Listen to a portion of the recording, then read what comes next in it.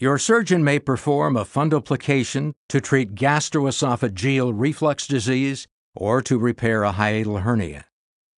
Digestion begins in the mouth. As teeth break food into smaller pieces, saliva releases digestive enzymes. When food is swallowed, it enters the esophagus, a long muscular tube that carries food from the mouth to the stomach for further digestion. Contractions called peristalsis push food down the esophagus.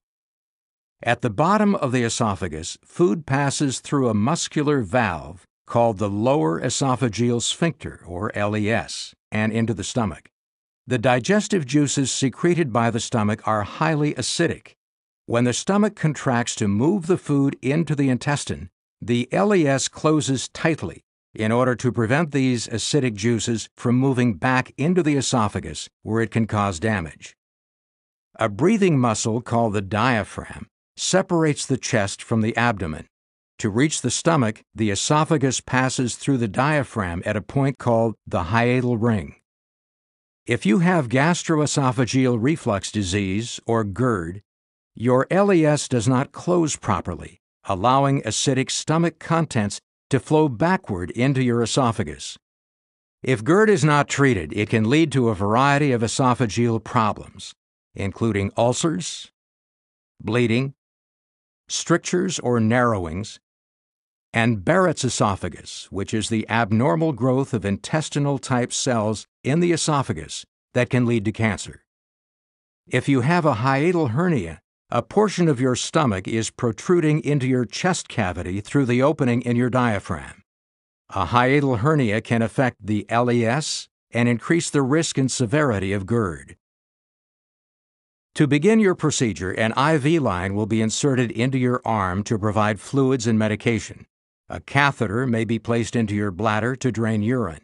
You will be given general anesthesia, which will put you to sleep for the entire procedure. Once you are asleep, a breathing tube will be inserted through your mouth and into your windpipe to help you breathe during the operation.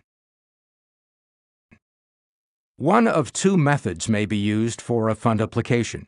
In the traditional open procedure, your surgeon will begin by making an 8-inch incision in the abdomen to expose the stomach and lower esophagus.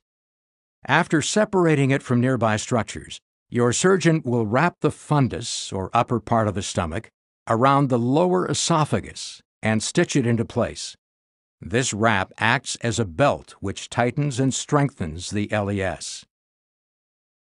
In the laparoscopic procedure, your surgeon will begin by making 5 small keyhole incisions, each about 1/2 inch long, in your abdomen. Through one incision, your surgeon will insert the laparoscope, which is a long, thin tube equipped with a light and a camera. The camera sends images to a video screen for the surgeon to view. Gas will be pumped in to inflate your abdomen to enable the surgeon to see your internal organs more clearly. Through the other incisions, your surgeon will use instruments to detach the fundus of your stomach from its surroundings, wrap it around your lower esophagus, and stitch it into place.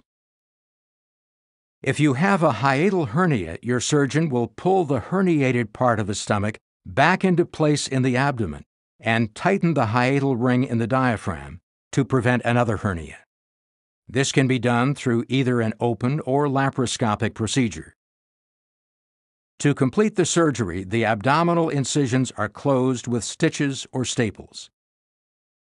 When you awake from surgery, you will find a small tube passing through your nose and into your stomach. This tube helps remove fluids and gas from the site of the surgery and is usually removed within 2 days. You will be encouraged to get out of bed and begin walking the same day of surgery.